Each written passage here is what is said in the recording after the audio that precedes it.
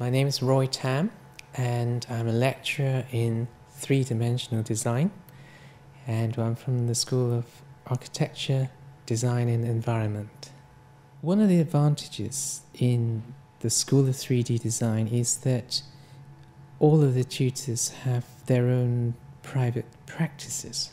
So I have a furniture company that I make batch-produce and commission furniture, and other tutors might be making metal objects or providing design consultancy or spatial and architecture design. So one of the things that the 3D design team challenged ourselves is to put on an exhibition to show teachers' work. In the exhibition, this is made into a sculpture.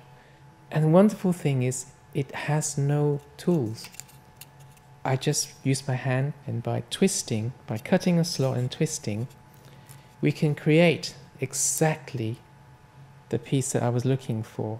Something wide at one end, narrow at the other end, and triangulated structure.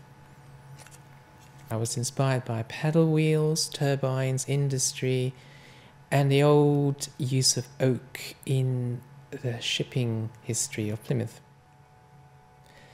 What I believe in design, in running my own practice, is make better, buy less.